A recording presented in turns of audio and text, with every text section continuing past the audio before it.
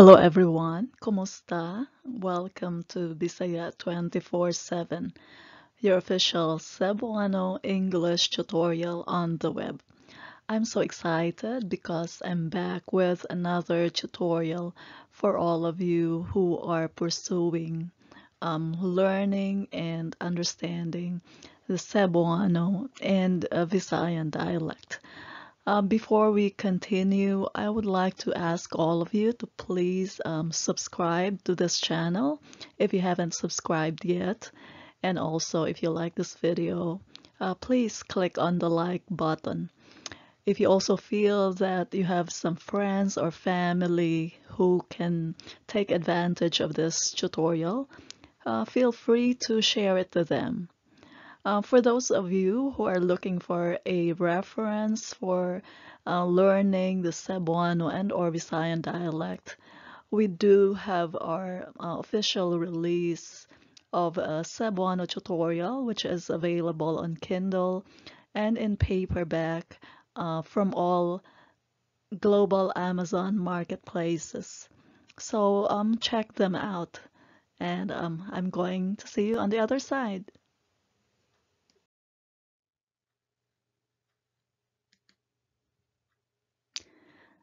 Hi guys. Today we are covering lesson number 7, and this lesson is about expressing orientation, direction, relative geolocation, and perhaps something to do with, movement or motion. So let's start with the very basic ones. We have left or right. How do you say left? You say wala. For those of you who have studied or have gone through the previous lessons, you might be wondering, wala. There's a word, wala, which means none. There's a difference when you say left, that's wala, wala. If you say none, that's wala. So there's a glottal end to none, wala. Ah. But when you say left, it's just wala. And how do you say right? Tuo. So when you say left, wala, or right, tuo. Sa wala or sa tuo? To the left or to the right? So if I say left hand, hand is kamot. Wala nga kamot. Or walang kamot. But we usually just say wala nga kamot. Right hand, tuo nga kamot. Or tuong kamot. Wala nga kamot, tuo nga kamot. Walang kamot, tuong kamot. Left side, sa wala nga bahin. Right side, sa tuo nga bahin. So if you notice nga bahin, it points to a division or a point or a location. So bahin simply means that portion or that side or that section. So when you say left side of, say left side of the building, sa wala nga bahin sa building. Right side of the mountain, sa tuo nga bahin sa bukid. So usually when you use direction, you point to that direction by starting with sa. So the sa is the pointer.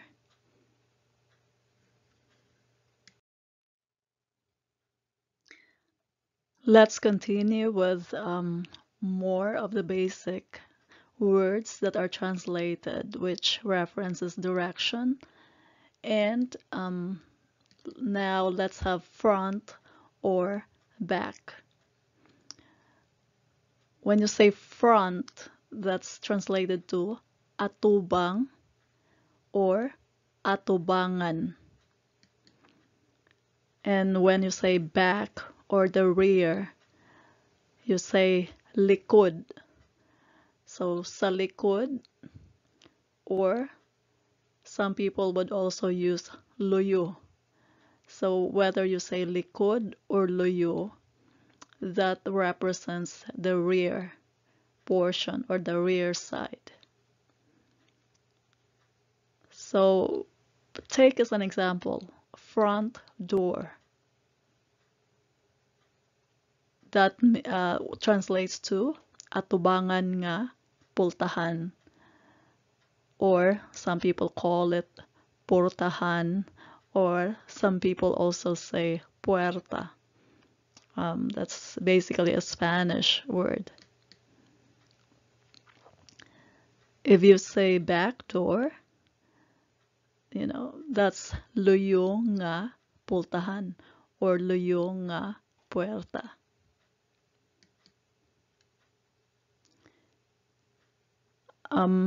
Same as the previous example, if you say front side, so that's atubangan nga bahin or sa atubangan nga bahin.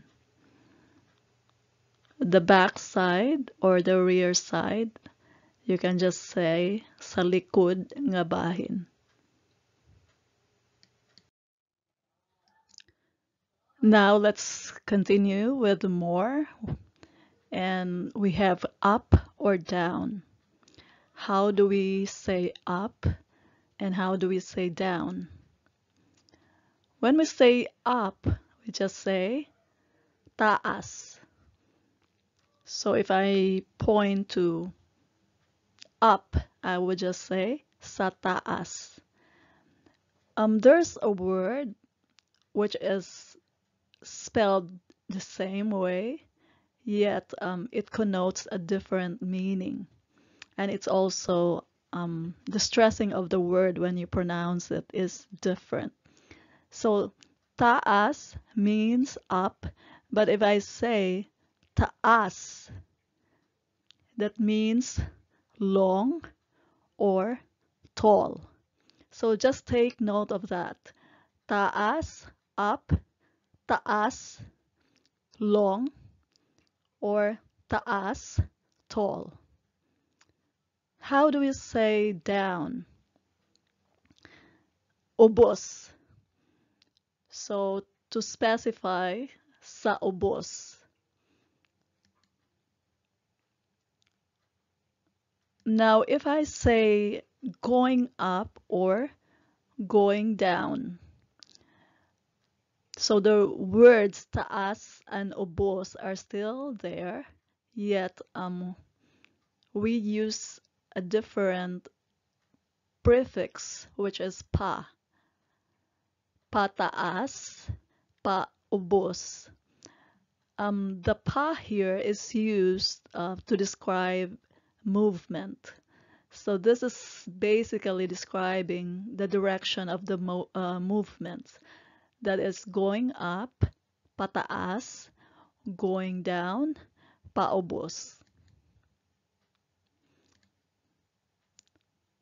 Then we have upstairs and downstairs. If we translate the word stairs, that would be hagdan. Hagdan. So if I say upstairs, that would be translated to sa taas sa hagdan. If I say downstairs, that translates to sa ubos sa hagdan. Now let us say we just specify the house.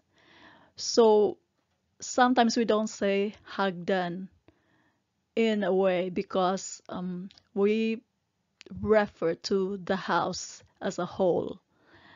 So it's as if we are partitioning the house into two sections. Thus, if I say upstairs, I mean, the upper portion of the house. So we can now translate that to sa taas nga bahin sa balay. Balay is house. Likewise, if we say downstairs, we mean the lower partition of the house. So we just imagine that we have a set of stairs or a staircase in between that separates these two partitions. So you might be wondering why people sometimes would just say, "Oh, get it from downstairs," and they would say, "Kuhaa sa ubos nga bahin sa balay." We don't necessarily have to say hagdan.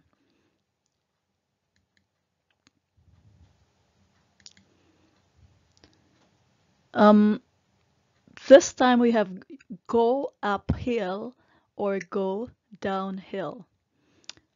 Hill is bungtod in Bisaya or Cebuano. When you say go uphill, you're designating rather a direction. So that would be using now the word again, rather the prefix pa. So we have pasaka or paangat. Saka is climb, angat is to attempt to overcome something like a hump or a mound. So it's basically visualizing, the whole going uphill thing. Pasaka, you're climbing, or paangat, that's trying to overcome a hump. So you don't necessarily say pataas sa bungtod or paubos sa bungtod, to go downhill. Though the aim is the same, eventually after you go uphill, you'll be on top of the hill, which is already the portion that we call taas. Or when you go downhill, you'll eventually end up in the bottom part of the hill, which is also considered ubos. So sometimes I would just like to point this out, that sometimes the way we use it doesn't have to be literal. In a way, the way these words are used are not necessarily translated literally. And these things, of course, just don't get confused. It's a matter of getting used to how these words are spoken by the locals. So it's really no big deal.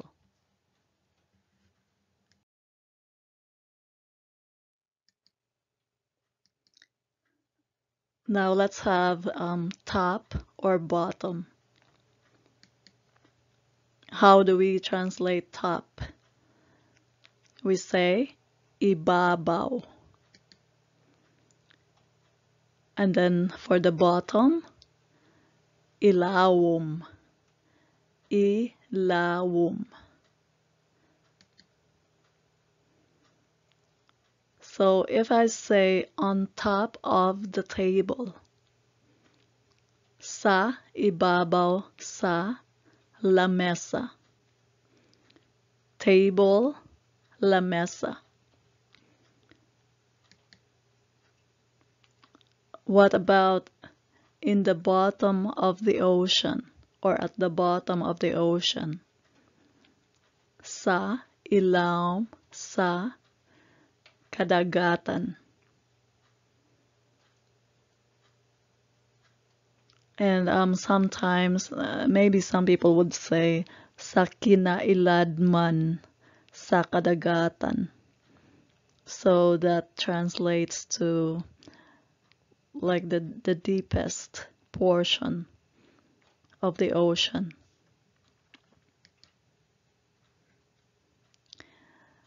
Top area and bottom area. Just like the previous examples that we've had, again, we are using bahin. So once you see the word bahin, it is basically, a portion or a side or a section. And here, top area, ibabaw nga bahin. Bottom area, ilawom nga bahin. So I think these phrases are rather self-explanatory at this point, since they have been just a repetition of the previous examples.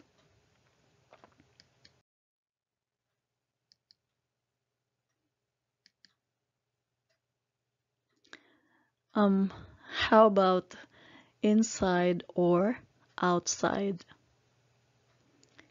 In or out? So inside, sa sulod, or some people would shorten it by saying sud. So when you say sa sud or sa sulod, that means inside. And then outside, sa gawas. If you say in, you can also say sa sulod. Out, sa gawas. Inside my heart.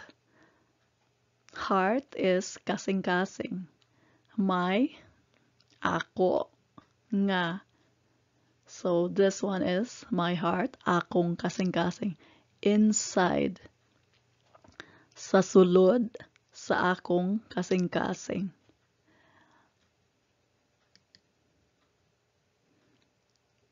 Outside the house.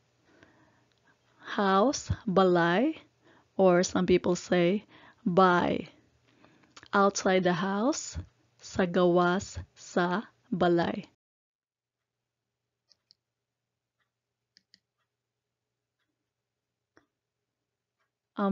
Finally, we have our relative positions. So most of these words would be able to cover the relative positions. If there's anything that I've missed, feel free to write your comments or questions in the comment section. Middle, you say sa tunga, or some people would also say sa taliwala. So in the middle or in the core, that's sa tunga, sa taliwala. What about on the side? So it's not in the middle, it's on the side. So if you imagine a circle and you put a dot in the middle, that portion right in the middle, that's sa tunga, and anything that's on the side, that's sa kilid. Beside the. So if you are describing something, like putting something or saying something beside something, so that's beside the, let us say beside the aparador. So you can just say sa tapad sa, and then aparador. Beside the window. sa tapad sa bintana. So, beside the, sa tapad sa. Behind the, or behind the. Sa likod sa. So again, the same usage as beside the. You can just fill it in with the object, the relative object, or relative location. Within, so this would reference the core. So the translation is sa ilaw, which if you recall would signify the bottom, or sa sulod, which signifies that portion inside, something that's on the inside. So that's how you express within, sa ilaw or sa sulod.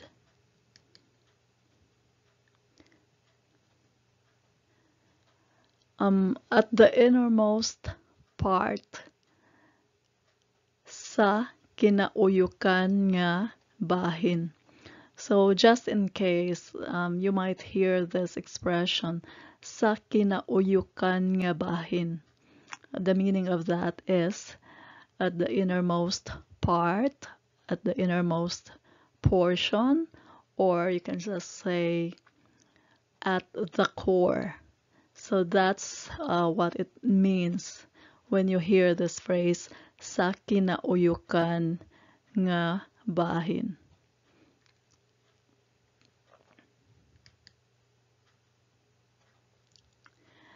At the tip, at the end,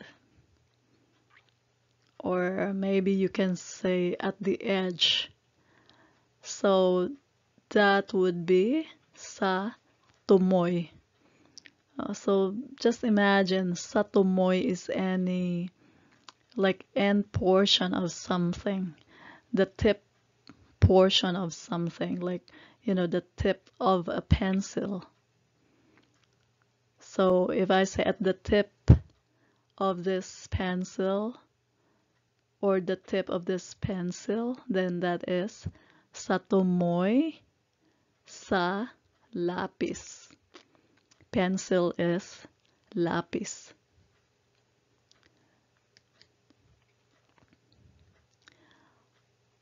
On the edge, sa kiliran nga bahin. So this one, the edge, this would be similar to probably the skirt or the side. So it's just bordering the edges. The kiliran here is derived from kilid, so which is translated as the side. So it's on the side, sa kilid. It's on the edge, sa kiliran nga bahin. Again, we are designating nga bahin, which means the side, the side portion, or the side section, or the side area on the edge. Just don't confuse yourselves with some of these terminologies. You might not get to use them, but at least when you hear these expressions being used, then you can always remember these relative positions and at least be able to get to understand what they mean.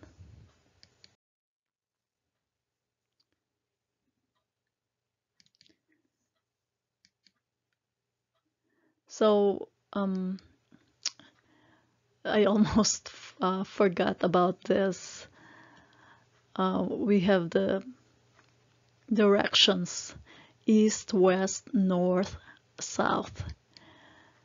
So these are basic translations. If you are, let us say, a traveler and you're going by direction, and let us just say that you're asking for specific directions, you can just say east, west, north, and then south. That's easier because I know for a fact that nowadays there's only a few people who possibly use the translation, which is, this word sidlakan, kasadpan, amihanan, habagatan. Though I do recall that back home, my father would used to tell me the season of the year, because there are monsoon winds that come at a certain time of the year, and my father would reference the directions. So it's the direction of, which side is this wind coming from. So there's amihanan and there's habagatan. So my father would just say, oh, it's amihan time or it's habagat time. So basically what he was telling me was just where these winds are coming from. But again, just to emphasize, if you want to ask directions, it is fair enough to just say east, west, north, and south. And then one more thing, most people, I mean the locals, Cebuano or the Visayan people, most of us we rarely reference east, west, north, south. We simply just point, the directions. Either, you go this way, go that way, or go the other way, go left, go right, go straight, go back. It's not uncommon that we never use this exact directions relative to the poles.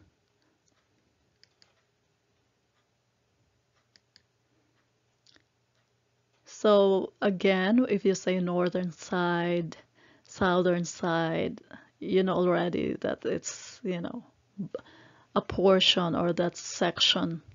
So you can just say amihanan nga bahin, habagatan nga bahin. I would not worry about it though.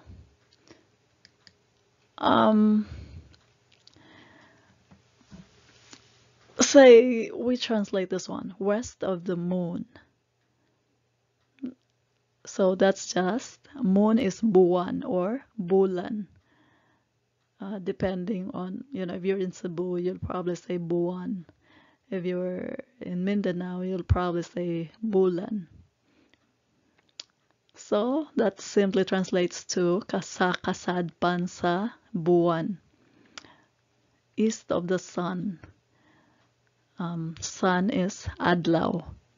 Sa amihanan sa adlaw. These examples, I love this, like references. They're kind of poetic in a way. West of the moon, east of the sun.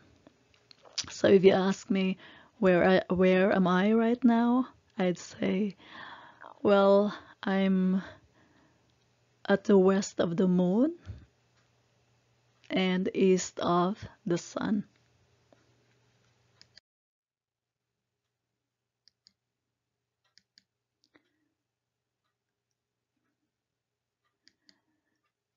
How do we say stop, go, turn, continue?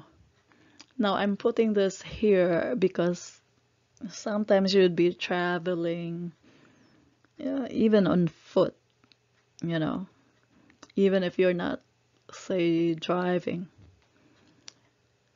And let us just say you're going with a group of people.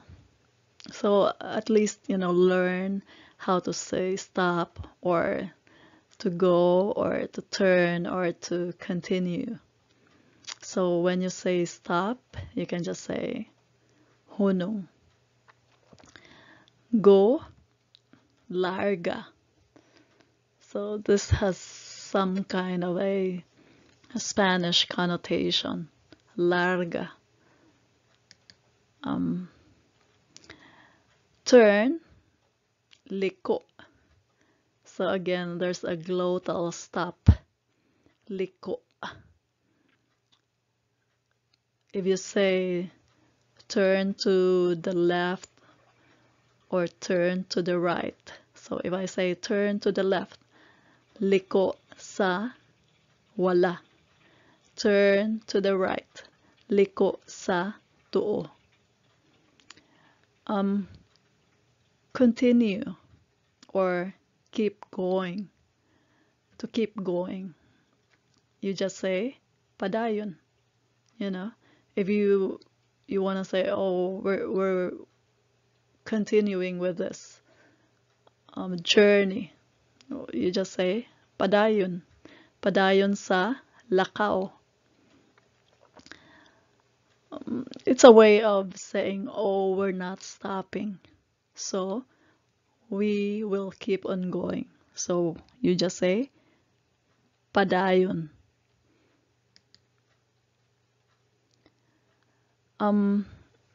Stop at the corner. Stop is hunong, or if you are in Cebu, the more common term that is being used is lugar. So hunong, lugar, stop. I think I've discussed this previously. But just as a reminder, you can either say hunong, the corner is esquina or kanto. So you can either say hunong sa esquina, hunong sa kanto. That means the same thing, stop at the corner. Or you can also say lugar, lugar sa esquina or lugar lang sa kanto.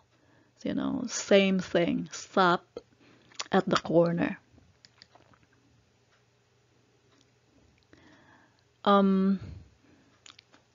Go straight.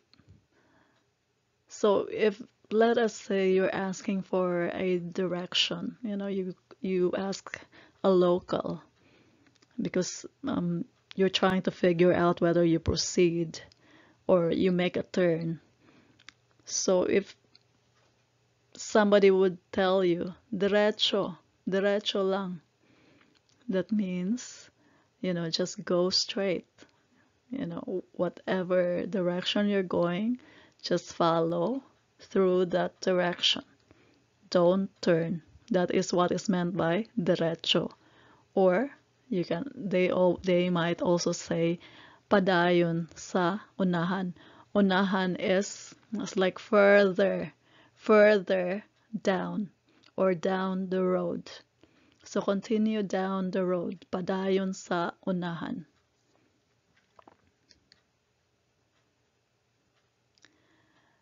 Turn left again, liko sa wala.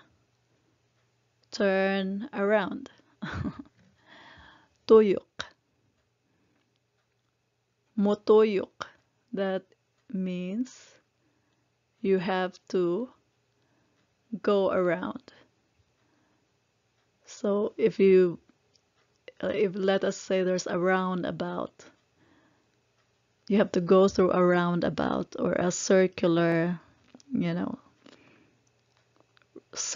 road or a circular area, and you have to go around that area.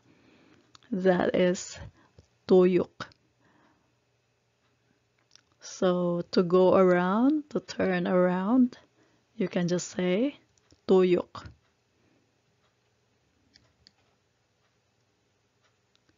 Come back. Again, I'm mentioning this with reference to motion, movement, so direction. If you want somebody to proceed and then come back, then you can just say balik dinhi. So where do you want that person to come back? Here. So you have a reference point, dinhi or ngari, that is here. So come back here. So you can just say balik dinhi, or you can also say balik ngari. Finally, we'll have this example. Let's see if we can translate this phrase. So let me just read it to you. Which way should I go? If I turn to the left and go uphill, right in the middle is my paradise, the place I call home. So let's have the translation. Which way? So you're asking which? Asa nga dalan. Way is like the path or the road, and we translate to dalan. Dalan is path, pathway, road, or simply way. So which way? Asa nga dalan. Should I go? It's question. To go, should go. So you are still going, you're still about to go. We represent it by mo pa dulong. Padulong is to go a certain way. Mo padulong, you are still about to go that way. Should I go? Ako ay mo padulong. So I hope you don't confuse yourselves with this, because it's kind of tricky if you take it literally. If can be expressed as kon for some people, and some people would also like to say kung. So either way, you can say kon or kong, it doesn't matter. Again, ako, turn to the left. So muliko sa wala. And og, go uphill. Mopataas sa bungtod. Remember the translation that I gave earlier. Moksaka, mukatkat,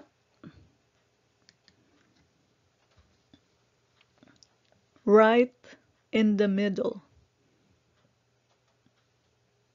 Now, for this one, we have taliwala. You can either say taliwala for middle, or tunga. So right in the middle, it's just a figurative way of saying with certainty that it's undeniable, it's right there.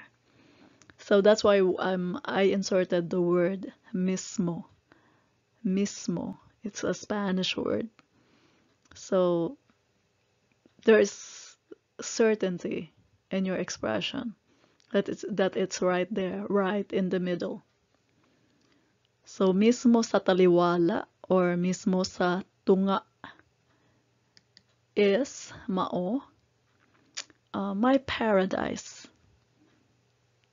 Paradise, paraiso. Akong paraiso, my paradise. The place. Place is lugar. The place, ang lugar. I call.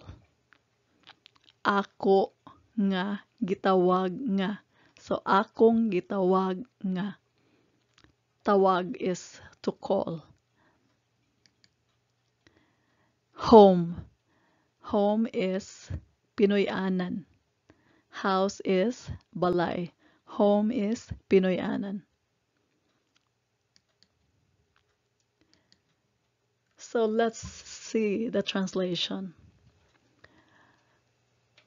Asa nga dalan ako mopadulong or mopadung.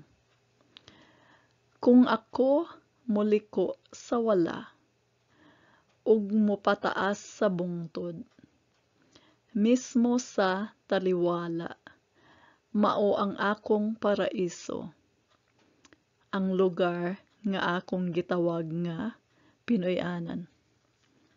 So this is like the close literal translation of the phrase above. However, if you want to really convey a clearer translation of the phrase, so this would be how it will be translated to.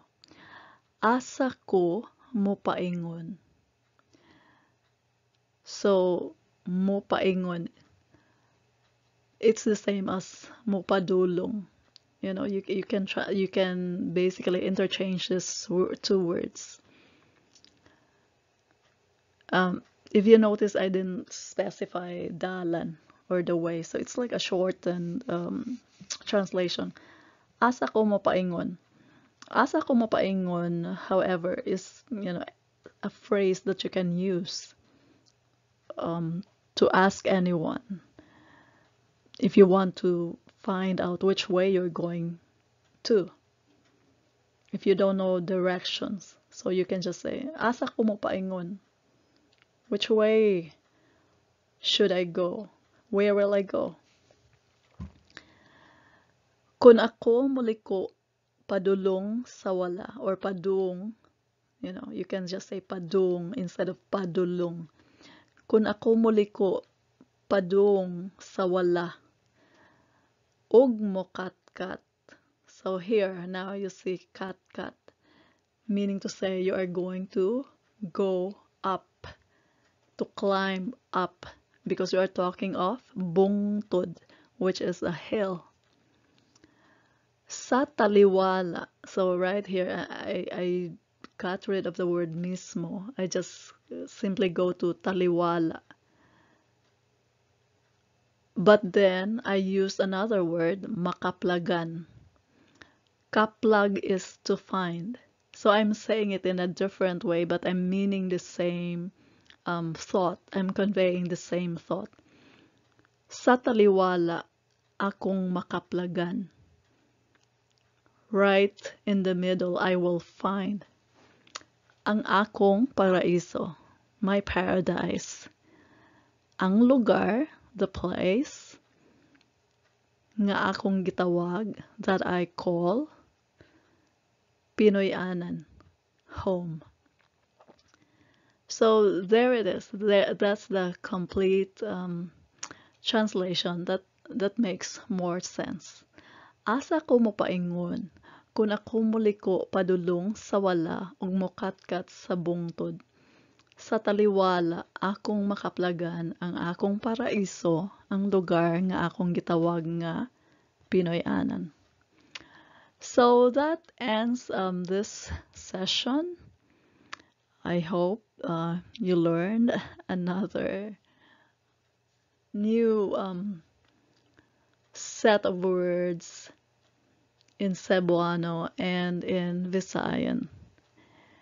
And again, I'm reminding you, if you like this video, please make sure that you click on the like button, as well as, subscribe to this channel if you haven't subscribed yet.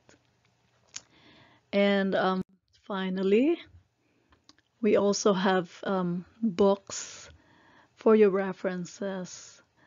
We have Bisdak, Learn to Speak Cebuano Overnight, a no-frills approach to learning Cebuano and or Visayan dialect.